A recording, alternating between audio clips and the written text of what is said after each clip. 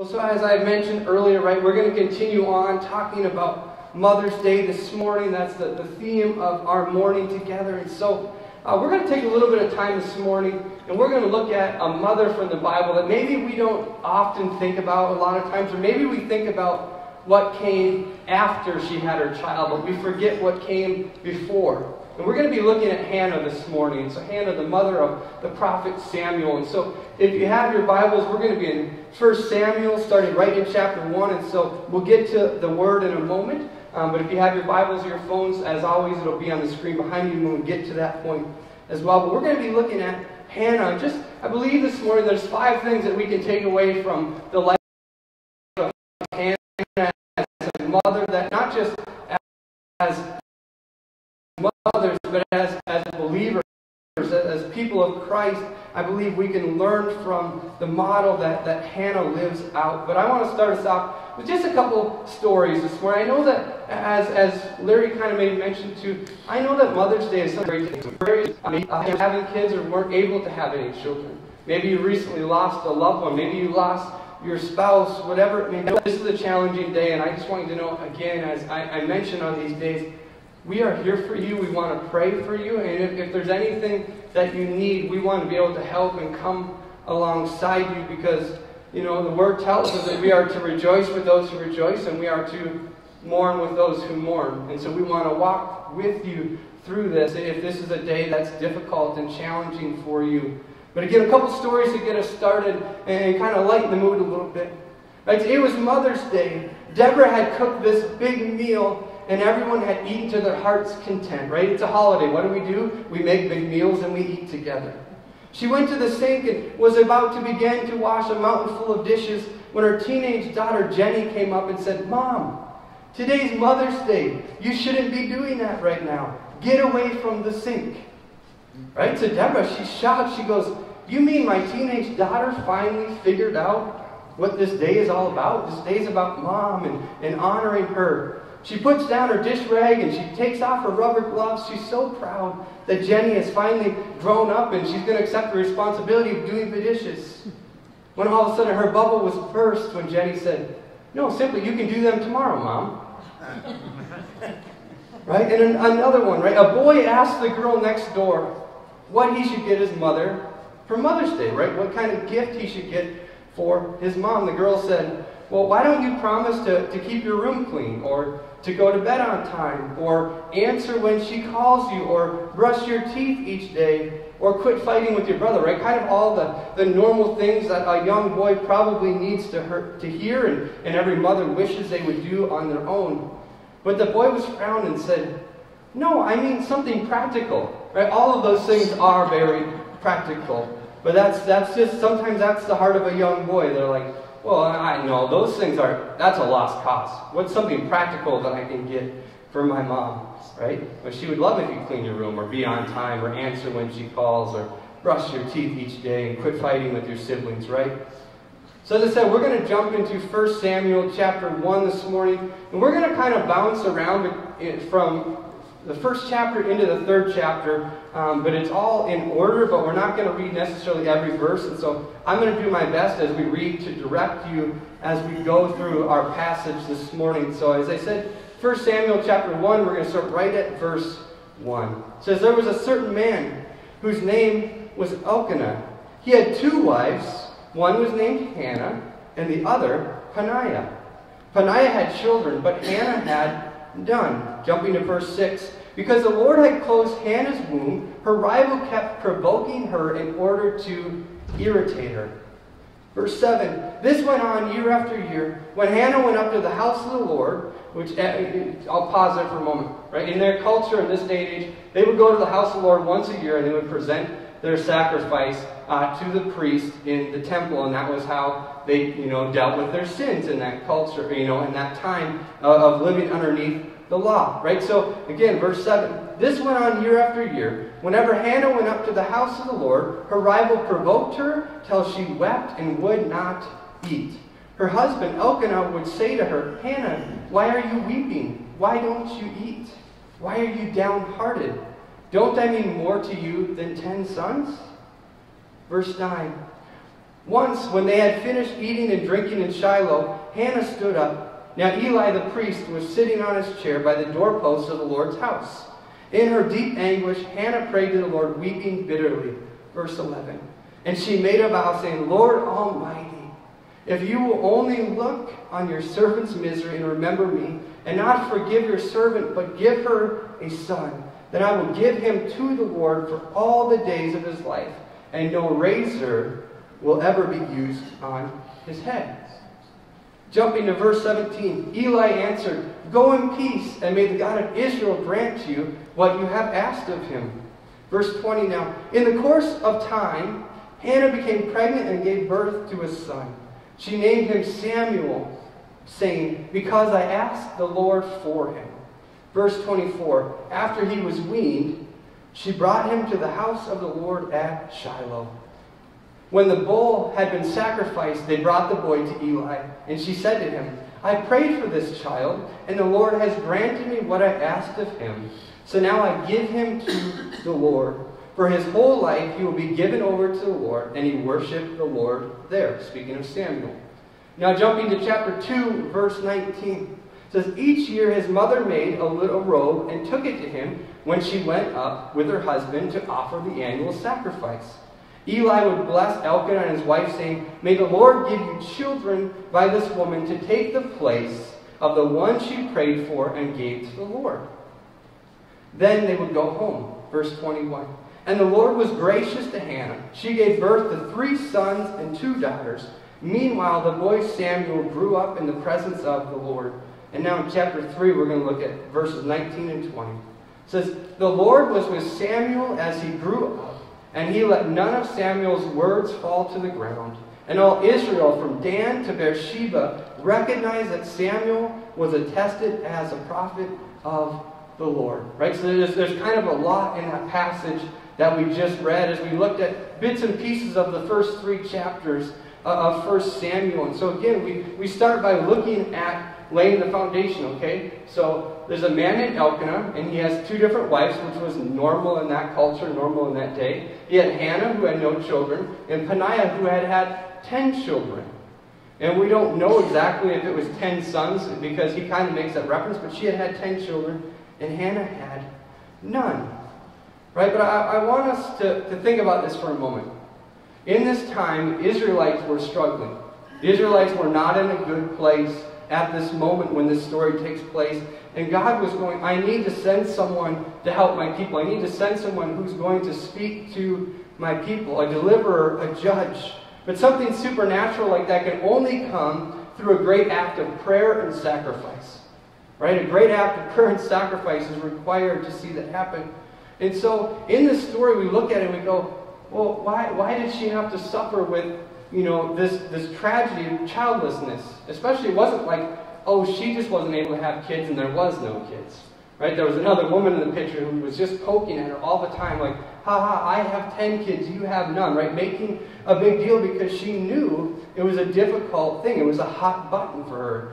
Just like kids like to poke our buttons, she kept poking her button over and over and over again, and it would put her into, she'd get so sad. It said she wouldn't eat, she would just weep. So God allowed a little bit of human tragedy, childlessness, for a season to plant the seeds for revival. It's hard for us to see how human tragedy can bring something good, but great good frequently proceeds from great tragedy. Right? Great good often comes out of a season of great tragedy that may take place in your life. And so, why? Because it's in those moments of great tragedy that we're often desperate. We're often finally get to that point where we go, you know what, God? There's nothing else to ask other than, God, I just want to see you move in this situation. If you do, whatever you do, I'm going to return it to you. I'm going to bring it back to you. Right? Being a mother isn't easy. One mother said it this way. If being a mother was easy, fathers would do it too. Right? As I said, we are so grateful for the mothers who come and cover all of our shortfalls and deficiencies as fathers. But as we study this model mother of Hannah, as I said, I think there's 5 things we can take away this morning that not only every mother can and should strive for, but I believe as believers, these are all practical things we can strive for in our lives. First thing, Hannah was a woman of prayer.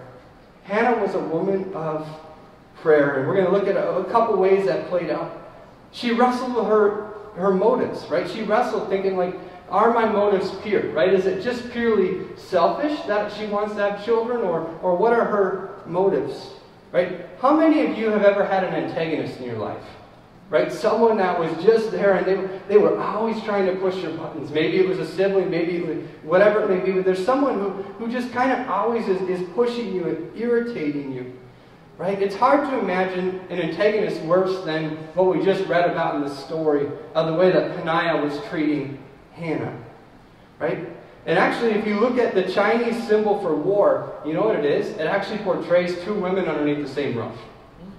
That's what the Chinese symbol for war is. It's two women underneath the same roof, right? The home is supposed to be a shelter. It's supposed to be the place away from trouble out of the world, a place of rest, a place of peace, right? And obviously, as we read in the story, none of that was evident with Hannah. There was no rest. There was no peace. There was no shelter. There was no getting away from the challenges of life. Rather, no, it was actually thrown in her face over and over and over again. How cruel of Peninnah to rub it in Hannah's face about her childlessness, right? Aren't you glad that God sees us all and He hears our cries? That God is the one who vindicates, right? Man does not vindicate man, but God vindicates us. Hannah could have become a victim, right? She could have just accepted her plight and said, you know what? I guess this was just a card that was dealt to me, right? I guess I wasn't meant to have any children. She could have just said, you know, that it is what it is. But and what great words does Hannah's husband speak to comfort her, right? He says this in verse 10, I believe it was. He says, am I not better to you than 10 sons? Right? How encouraging. How nice of that is the husband to go, oh, hey, at least you still got me. Right? Egotistical, right? When you think about it. Right? Do you think Hannah ever wrestled with her motives? I'm sure she did. The poor woman, it seems like she could do nothing right. Even when she prayed, even when she went to the tabernacle, if you look at a little bit of it that we didn't read, Eli the priest actually rebukes her the first time that she comes and she's praying about this issue. He said he thought she was drunk. In her weeping, in her bitterness, he actually thought that she was potentially drunk. Right? That's the way Eli looked at it. But God heard her prayer, and God was planning a great blessing that was going to come in Hannah's life. Secondly, as we look at being a woman of prayer, also underneath that, she poured her heart out to God. Right? It's one thing to pray for others, one thing to even pray for ourselves, and it's another thing entirely to pour our heart out to God and just bear it all. Just lay everything out there before God the Father. But on this particular occasion in verses 10 and 11, Hannah poured out her heart to God. Many times people don't get to that point. Again, what I said, right? Sometimes these moments of great tragedy, they lead us to desperation. They lead us to these moments where we say, you know what? I might as well just give it all out there, because what do I have to lose? Right? It's either I gain something or I stay where I'm at. I have nothing to lose. And Hannah, she just lays it all out there. This time she prayed fervently. She abandoned all selfish motives. It had nothing to do with her. Right? Because she knew, other than the weaning period, which is about 3 years in that culture, the child was going to be God. She was not going to have this child. There was no selfish motives that Hannah had as she prayed and cried out to God. It was only then in desperation as she turned to God and surrendered and sacrificed that God produced life within her where there was only death before. That's how God saves us. Right? He finds something that's dead. He finds something that has no life in it, and He breathes life into it as we surrender ourselves to Him. Philippians chapter 3, verses 9 and 10 say, I consider all things garbage, that I may gain Christ and be found in Him, not having a righteousness of my own that comes from the law of works, but that which is through faith in Jesus Christ, the righteousness that comes from God on the basis of faith. Right? That's what saves us. It's not the works. It's not the law of works. It's not through our righteousness. Right? It's through the righteousness of Christ that comes through faith in Him. That's how we are saved. And that brings us to our second thing we can learn this morning from Hannah. So she was a woman of prayer. She was a woman of faith. She was a woman of faith. And I want to look at a kind of a little thing underneath that, right? Natural versus supernatural children. There's a couple examples we find in Scripture where you see that naturally someone has children, and maybe they haven't been able to, and then God allows them to have children, and they become supernatural in the sense that God moves through them in these mighty and miraculous ways. Right? If you think back to the beginning in Genesis, right? Who do we find? We find Abram and Sarai, right? Who are not able to have any children. They're crying out to God for children. They're even beyond childbearing years, right? But eventually, God blesses them with children. And so what we have here, we have Hagar, right? Again, situation where there's two wives. Hagar was able to have a child. Sarai wasn't. Then eventually, Sarah, through her faith and through a dream, God allows them to have children. But Galatians 4:23 and 29 tells us that Hagar's children were born by the power of the flesh. Sarah's children were born by the power of the Spirit. They were born by the power of the Spirit, right? Just as Sarah's son Isaac was born because of Sarah's faith in God's promise, so Samuel was born to Hannah through prayer, through faith, through a promise that was made.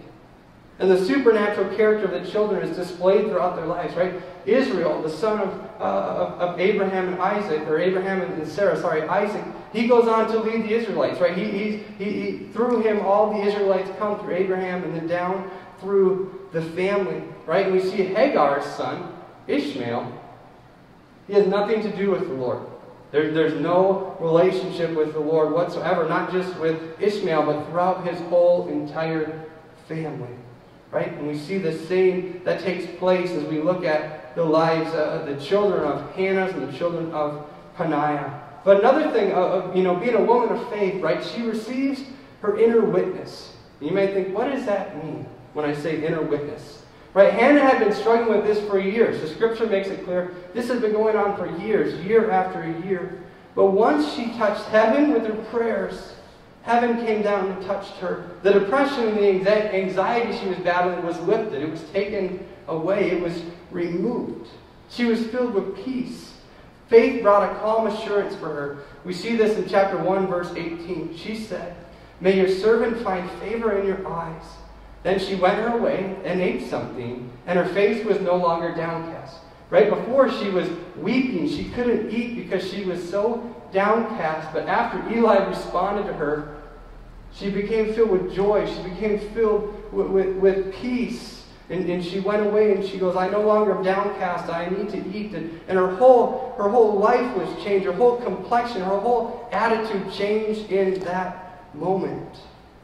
Moms, I want to remind you this morning, God hears you just as surely as He heard Hannah. God hears you and your prayers, your cries, just as much as He did Hannah's when she cried out to Him. And I hope this is something that will give you confidence today. To say, you know what, as we sang, great is thy faithfulness. You know what, and sometimes we're praying over and over and over again, and it seems like nothing is happening. Continue to trust, continue to believe, because Hannah prayed for years. She prayed for years before this took place. So find confidence and knowing that as God heard Hannah, God hears you as well today. So we have a woman of prayer. We have a woman of faith. Third, she was a woman of sacrifice. She was a woman of great sacrifice. And how was that evident? Well, firstly, she was willing to give her very best to God. She was willing to give the very best that she had and offer it to God. The Bible talks about us giving God the first fruits of our money, our time, our life, right? We learn that in Scripture that we're to give the first fruits to God. She was saying, in a sense, the same way when she prayed. She said, God, if you will bless my efforts, I'll give you the tithes, the first fruits of it. Meaning, God said, then those that honor me, I honor them. Right? But she's saying, that first child that I have, he's yours. He's all. I'm going to bring him and lay him in your temple. And he's yours to do what it is that you desire to do with him. Right? So she was willing to give her best for God. What else do moms do? And this is something that you guys are so great at as moms. She put Samuel's success before her own. Hannah sets the example of putting Samuel's success above her own success. Right? This is a trait of mothers that's unique, that a lot of times as fathers we don't always do as well with. How frequently do mothers sacrifice? Do mothers labor and toil so that their kids can have things? The kids never know what you have to go through. Right? The kids never know. And sometimes that's the frustrating part, is you're going, if you only knew what it took for me to be able to do this, or for us as parents to be able to offer this to you, you would probably be more grateful. Little story here as an example. A teacher in one of the public schools put the question to little James in his arithmetic class. He said, James, suppose your mother made a peach pie and there were 10 of you at the table. Your mother, father, and 8 children. How much of the pie would you get? A ninth, ma'am, he answered. A ninth. No, James, now pay attention again to what I said. There are 10 of you. 10, remember? 10 pieces. Don't you know your fractions? Yes, ma'am, he swiftly replied. I know my fractions, but I also know my mother. She would say that she didn't need any of the pie. Why? Because moms put the needs of their family, their children, before themselves. Hannah did that. She put Samuel's success before her own needs, her own desires that she had in her life. So we see a woman of prayer, a woman of faith, a woman of sacrifice. Fourth, a woman of thanksgiving. A woman of thanksgiving. Right? So she finds herself in a difficult situation that she's walking through. Imagine all those years of empty arms, of wanting to have a child. And then eventually you do, and what do? You have to give it away. Right? Imagine the difficult situation. As I said, it was customary for a mom to nurse her child for about 3 years at that point before they would wean. And so she would have had 3 years to become attached to this little toddler. Right? That's basically the age of my daughter. You guys have seen her grow from the time she was born until now. So basically that would be like us going, okay, now you can have her. Right? You've developed a relationship with Samuel. Right? It would have been a very difficult situation. She only got to see him once a year. Right? Once a year they would make the trip up to Shiloh to go and make their sacrifice. So she'd see him one time a year. Imagine how difficult it would have been for her to see him and then have to leave him. Right? You can imagine those thoughts probably crept into her mind of, oh, I wish I could take him home with me. Oh, I wish that I could have a relationship with Samuel like Peniah has with all her family. Then we see this. She was thankful for blessings. She was thankful for the many blessings she had in her life. Right? She could have faulted God and said, Samuel's birth was the result of good luck. It was the result of just trying and finally being able to have a child. And she could have changed her vow and said, God, this isn't from you. This is something that happens to everybody else. But she didn't. She didn't go back on her vow. She didn't go back on her promise that she had made to God when she prayed in the temple before Levi. No sooner had she given the boy away than she worshipped and spoke a psalm of thanksgiving. If you look at the first 10 verses of 1 Samuel chapter 2, it's a psalm of thanksgiving, and that's what she did in that moment. She presented Samuel to God, bringing him to Levi, and she backed away, and she began to sing a psalm of praise, a psalm of thanksgiving, a psalm of worshiping to God. She trusted God, and she knew that He had a plan for Samuel. And she knew that God was going to protect him, just like Moses' mother, right? When she put Moses into the basket and left him in the Nile River, she was trusting, I know God has a plan, and there's a way that God's going to somehow protect little Moses, and we know that He did. She trusted that God had a plan. So sometimes here's the question we have to ask ourselves. Can you overlook the bad and thank God for the good? Can you overlook the bad? Can you overlook the challenges? Can you overlook the difficulties and thank God for the many good things, for the blessings that are taking place in your life? Praise often changes our situation. Right? We could have two people in the same exact situation go through the same thing. If somebody goes out of that and they begin to praise God, they're going to have a totally different outlook, a totally different perspective than the person that just simply went on and went about their day. Praise often changes our situation, changes our perspective. That's when you find out if you've passed that test or not. Am I truly being thankful? Am I truly being grateful? After she gave up Samuel, we know that Scripture says that she had 5 more children. Right? So God didn't simply say, well, I'm going to bless you with the one that you give to me. No, He rewarded her with 5 additional children that came after Samuel. So we've got a woman of prayer, a woman of faith, a woman of sacrifice, and a woman of thanksgiving. 5th, a woman of industry and maternal love. A woman of industry and maternal love. Why? Because she did what she could do. Right? She knew, she said, I get to see him one time a year. One time a year I get to see him, I get to be around him. And so what did it say in the passage? It says that she would make a robe for him every single year. She would make that robe throughout the year. When they would go and they would present their sacrifice, she would bring that robe to him. She did what she could. She knew that was one thing as his mother she could do for him, is make him a robe, which was a very important thing for them in that day, in that culture. And she loved on her son. Even though she couldn't see him although more than one time a year, even though she didn't really get to have a relationship beyond when he was 3 years old, she loved her son. She probably worked all year on that robe. And I could just imagine the expense that that robe probably was for her and her husband, the sacrifice that they may have been. He was never off of her mind, even though she couldn't see him, even though she couldn't be with him. She was always thinking about Samuel. Right? The old adage that absence makes the heart grow fonder. Right? She continued to love him in spite of not being able to be with him. And she probably prayed for him more than she prayed for all the other kids she had. Right? More than likely not seeing him, not being with him. I'm sure she prayed over and over and over for him. I've got a story for us as we begin to wrap up our message this morning.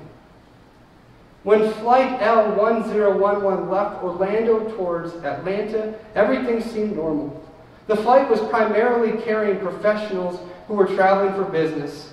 These seasoned travelers were accustomed to occasional tense moments when malfunctions or maybe excessive turbulence would take place throughout a flight. But none of them was prepared for the fear that accompanied them on this flight. Just minutes after takeoff, the jet began to dip wildly. The pilot climbed higher and higher to try to correct the problem, but it wasn't helping. He soon made an announcement that sent the entire main cabinet into hysteria. The hydraulic system on the plane had failed, and they had to return to Orlando for what they were certain was more than likely going to be a crash landing. Fuel began rushing past the windows as the crew jettisoned all that they could except for what they needed to get back to Orlando. The captain had the cabin ready for a crash landing, and everyone knew their lives may soon be over. Fear began to grip even the most stoic experience of these travelers. Some were hysterical and some were scared. Amidst the chaos and the fear, there was a lone, calm voice that stood out like a marker of hope. A mother who was looking into the eyes of her 4-year-old daughter and speaking words of assurance in a normal conversational tone. With her daughter staring at her, she continually said, I love you so much. Do you know that I love you more than anything? And the girl would say, yes, Mommy. And she'd say, you know that I love you so much. I love you more than anything. Yes, Mommy, the girl kept saying as they were she was just trying to affirm her and just help her. It was a sobering picture to the travelers on that plane who remembered another plane crash where a young girl had survived because her mother had strapped herself and her body around her daughter to protect her from the impact. The mother did not survive that plane crash. Now these passengers couldn't help but wonder, is history about to repeat itself again? Before strapping her body over her daughter, she told the little girl, and remember, no matter what happens, I love you, honey.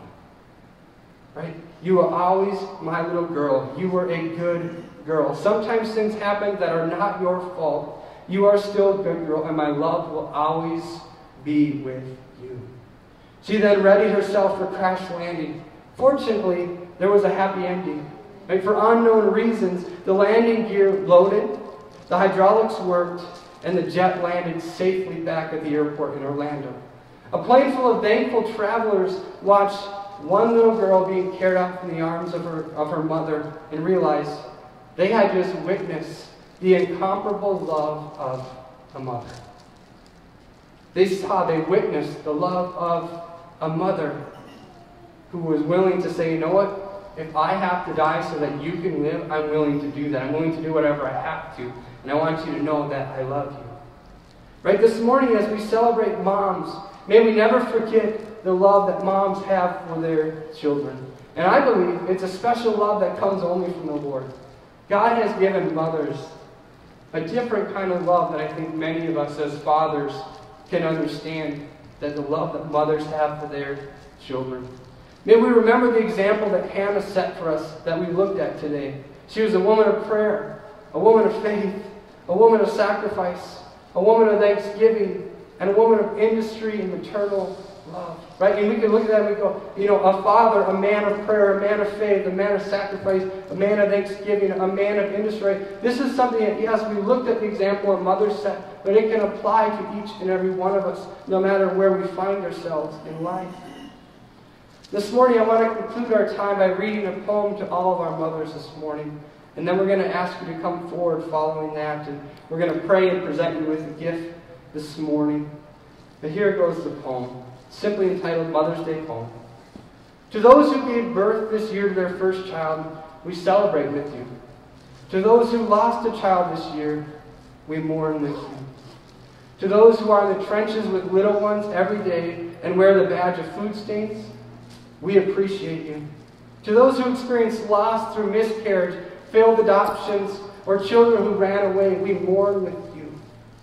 To those who walk the hard path of infertility, fraught with hopes, prods, tears, and disappointment, we walk with you. Forgive us when we say foolish things. We don't mean to make things harder than they already are. To those who are foster moms, mentor moms, and spiritual moms, we need you and we say thank you. To those who have warm and close relationships with your children, we celebrate with you. To those who have disappointment, who have heartache and distance with your children, we want to sit with you. To those who lost their mothers this year, we grieve with you.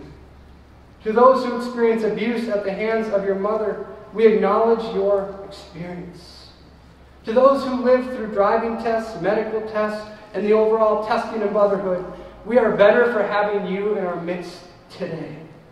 To those of you who are single and long to be married and mothering your own children, we mourn that life has not turned out the way that you may have longed for it to be. To those who step-parent, we walk with you on these complex paths.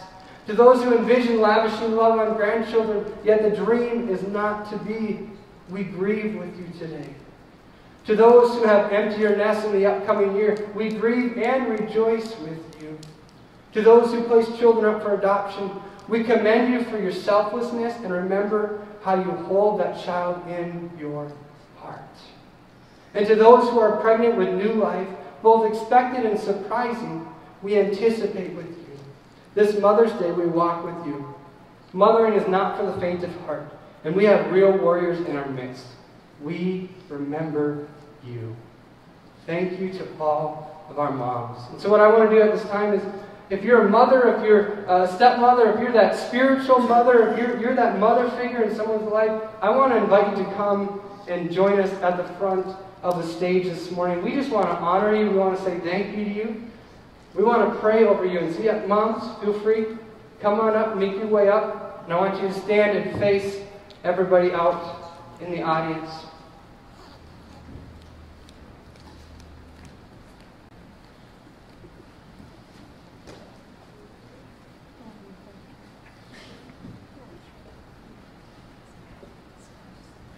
Hallelujah.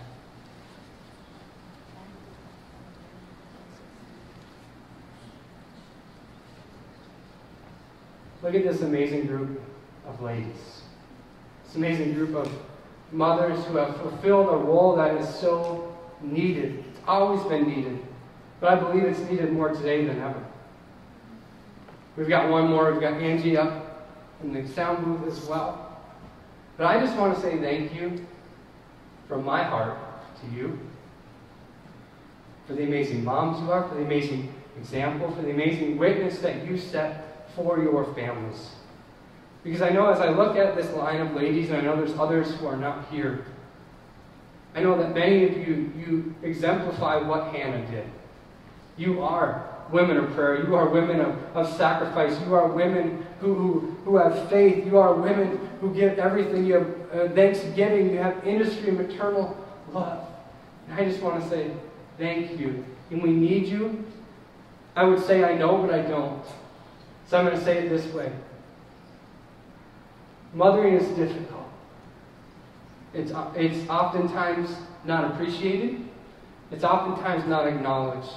But here as a church, here as a family, we want to say thank you for what you do, and we appreciate you, and we honor you, and we want to celebrate you, not just today, but each and every day for the role that you play that's so pivotal in the lives of not only children, but adult children and beyond, even in friendships in different ways like that. So I just want to say thank you. So this morning, if you're sitting down, I want to ask you, would you just extend your hand towards the ladies this morning? We're going to go ahead and we're going to pray over our mothers this morning. God, I just thank you this morning, Lord, for this amazing group of ladies that are represented, mothers that are standing here before us, God, mothers that we know are serving in different areas of the church right now with our children. And so, God, we just thank you. God, those that are joining us online, Lord, we just thank you for each and every mother. God, whether it's biological, whether it's step, whether it's adoptive, God, whether it's spiritual, God, we just thank you for the many mothers that you have blessed us with here in our community, here in our family, here at Chisholm Assembly of God. And I pray, Lord Jesus, that they would be filled to overflowing, God, with endurance, God, with perseverance, God, with grace, God, with mercy, God, with patience. Lord, because I have the opportunity now to see firsthand the challenge and difficulty that comes with raising children that a mom faces. And God, I know that I couldn't do it. But God, you have given each of these women the unique ability to be able to do that. And I thank you for that, God. And as I prayed in the beginning, Lord, I'm grateful that you saw that man was not fit to be alone, but that he needed a partner in this. And so, God, we thank you for these women. We thank you for these moms. We thank you for these grandmas. God, we thank you for the expectant mothers that may be joining us, God, and watching. We thank you, Lord Jesus, for what you are doing. And we just pray, God, you would pour out an extra blessing, an extra portion of your anointing upon them today as they lead their families, as they pray for their families, as they love on their families, as they sacrifice for their families. God, may it not go unnoticed. May they understand their appreciation. May they understand how much we value them. May they understand how much we love and appreciate everything that they do. And so, Father, today, again, I just ask that you would just bless them, that you would just be with them. God, not just today, but each and every day. We thank you for them, and we just ask, God, that you would come and you would continue to fill them to overflowing with your presence, with your spirit, with your power. And now, God, we just say thank you, and we praise you. And we just place them again in your hands, God, saying continue to use them in the roles that they play in this season of life and moving forward. And so, God, be with each of our moms. We pray in Jesus' name. Amen. And let's just show our appreciation for all of our moms, grandmothers, spiritual moms. Again, we just appreciate each of you so much, and we're so grateful for what you do. We're thankful for the example you set for us. And we're thankful for just the love that God has given you, that you share with your children, with your families, and with us here. And so, as a thank you, and just as a little gift, we have these water bottles up here. There's some this side, there's some here. As you make your way back to your seats, I just want to ask, would you grab one of these gifts, one of these water bottles, and you can take it back to your seat with you now as you find your way back to your seat. And if maybe a mom or somebody isn't here this morning that you know of, or feel free after service is done, if there are some extra ones left up here, that you can feel free to grab those and bring those to a mom and someone you just want to say thank you to for what they have done in your life.